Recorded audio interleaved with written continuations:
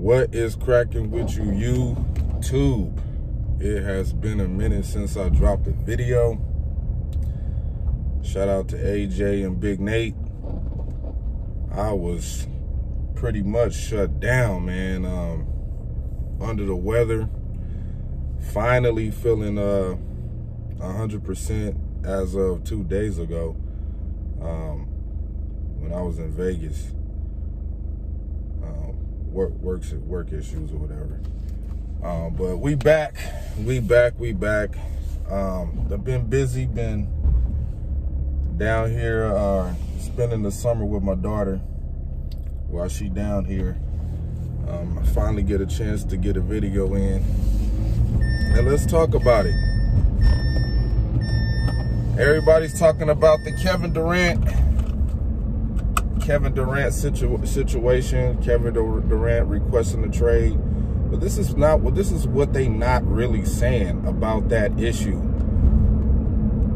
You on a team with no potential. I mean, yeah, y'all got to the playoffs and y'all got swept, but y'all really don't have no coach. The Nets really don't have a coach. They really don't have a bench that can come in and get anything going when Durant got to take a breather. He pretty much the offense and the defense. You had Kyrie Irving, who didn't even play half of the damn season. You had James Harden, that was a shell of himself and out of shape, and he wind up leaving. And then you pick up Ben Simmons, a guy that don't know if he want to play basketball. Man, the NBA is just full of crap. So yeah, I can see why he wanted to request a trade. Get me out of here. Get me with a team that got some structure. You got Steve Nash, a dude that don't really have no coaching resume. You pretty much with an organization that has just switched the owners. I think this is like the third time they didn't switch the owners of the team. What is Kevin Durant supposed to do? He not about to stick around and waste his years with an organization trying to figure it out. That don't have no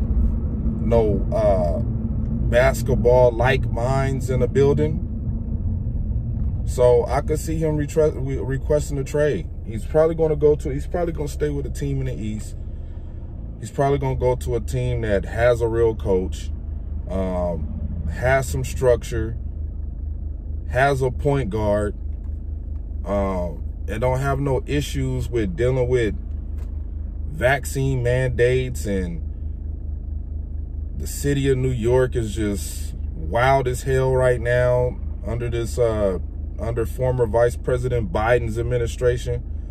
So yeah, I could see Kevin Durant going to a place where there's going to be a lot more, a better structure.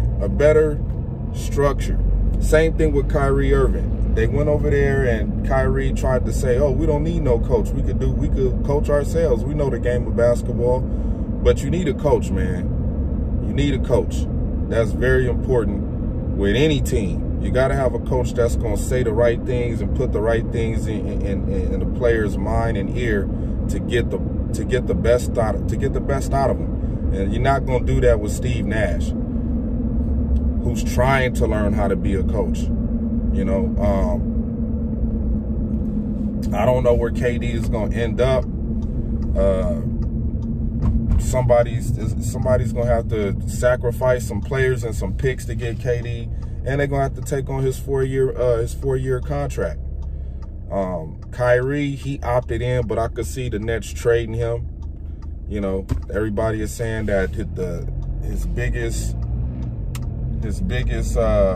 landing spot will probably be the Lakers if he does get traded. I don't know where the Lakers gonna find that kind of money to pay You're gonna have to trade Westbrook. If we bring in if the Lakers bring in Kyrie, they're gonna have to trade Westbrook to the Charlotte Hornets. That's just how it's gonna have to happen. Westbrook is gonna have to leave. Do I want to see Westbrook leave? No, I don't.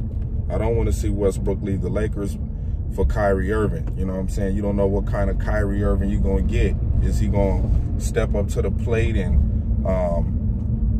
put his psyche in playing for the memory of Kobe Bryant, which I really want to get into Kobe Bryant, man. Make some Kobe Bryant videos, but y'all not gonna like what I have to say about Kobe Bryant.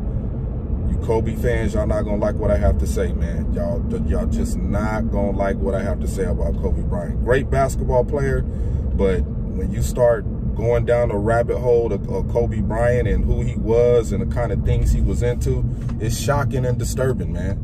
It really is. It's shocking and disturbing, and I'm gonna just leave that where it is. But back to Kevin Durant. No matter where Kevin Durant go, he's gonna be the dog. You know, he's gonna be the best player on the team. You just got to give him a bench and some players that's willing to ball with him, man. You can't be having these guys out here that's playing with injuries and guys that's not gonna be playing because of their beliefs. And you know, you're gonna have to have guys around Kevin Durant that want to hoop, dudes that just want to play basketball. So with that being said, man, that's my spiel on the whole deal. Shout out to the whole Wolfpack. I know a lot of people was expecting me to make a Packer video, but as of right now, I don't have shit to say about the greatest football team in sports history. Ain't shit to talk about right now. I know training camp is coming up, I think soon. You know, we still waiting to see what kind of moves any late moves that will be made for this roster, who we could bring in, you know, who we could, you know, free agents that's still left, trying to find a job for the year.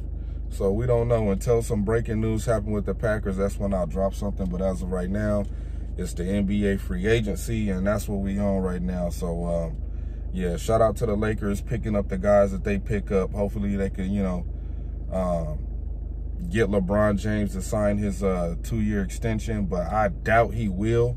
I think LeBron James is probably gonna play this next season and then negotiate something on a year-to-year basis with the Lakers, knowing that he's stepping into his 20th season of his career. So yeah, man, I'm out.